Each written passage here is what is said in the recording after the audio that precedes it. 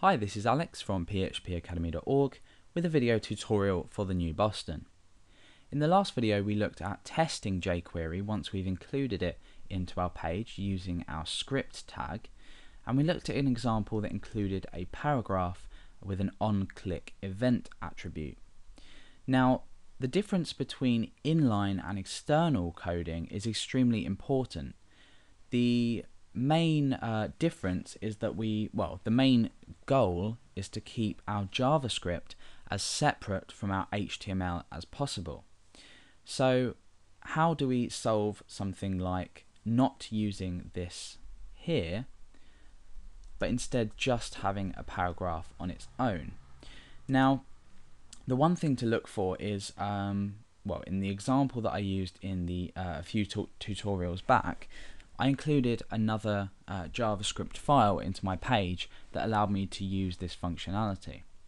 So the difference between inline and external is that we don't actually have any code inside of our tags, but we can still use the same functionality.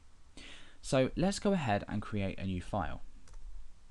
I'm going to leave this blank for now, but inside of our JS folder, I'm going to call this hide.js.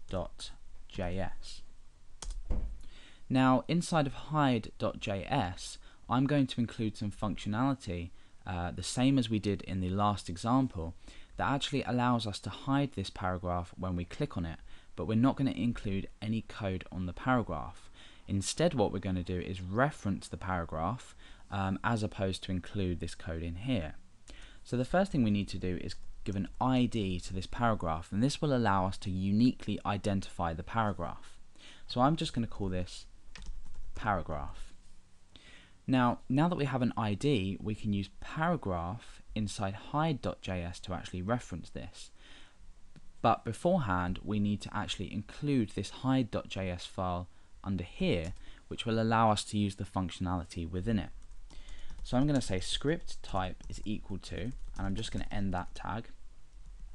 The type is text/JavaScript, exactly the same, and the source is js/hide.js. So now we've included this hide.js file, we can start to write the code within it and check for when the user has actually clicked on this paragraph. So let's go ahead to hide.js. What we're going to do is we're going to use the same notation, so a $.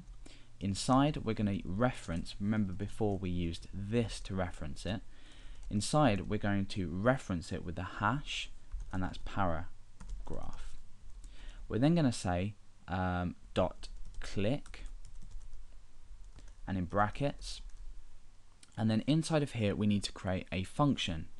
Now don't worry too much if you are actually or you're unsure of the syntax or unsure of the method that I'm using. This is just an example to demonstrate the difference between inline and external code. So we're going to be looking at this click event handler a bit later on. So if you're unsure as of yet, then continue watching and you'll understand it a bit later on in the series. So inside of click we need to create a function, and we need to write our block out here, which we're just going to pull down. So inside of here is our code that happens when we actually click this paragraph. So when the user clicks this paragraph, it will be identified by paragraph. It will be picked up in hide.js here, so when the user clicks, and we carry out this function. And this function will be hash paragraph dot hide. Okay, so now when the user clicks on this paragraph, it will hide it. This is essentially what is happening here. So let's go back to our page and refresh. You'll see that we've got the paragraph here, however we don't have any inline JavaScript at all. We just use this hide.js to look for a click, and that hide.js file is included under here. So let's go ahead and click the paragraph and see what happens. Well, now the paragraph has been hidden, and we know it's been hidden because we included the same functionality in hide.js as we essentially or previously did inside the paragraph tag. So now you can see that using jQuery is extremely easy to stop inline writing of code and instead use an external file that checks for event handlers. Now, as I said, if you don't quite understand the code, that's not a problem.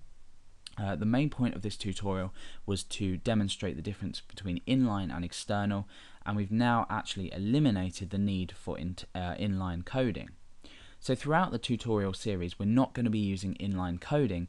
Everything's going to be done from external files, and the reason for this is that it's best practice to keep everything external and keep JavaScript away from HTML.